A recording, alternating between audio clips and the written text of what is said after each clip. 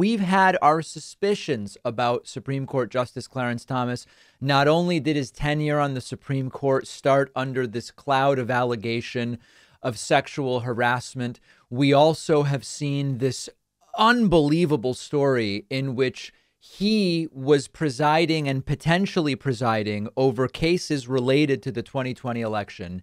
as we knew that his wife, Ginny Thomas, was an activist for the Biden stole it crowd that was all wrapped up and tied in with the rioters of January 6, 2021. So, and then, 20 years in between that you can fill in with other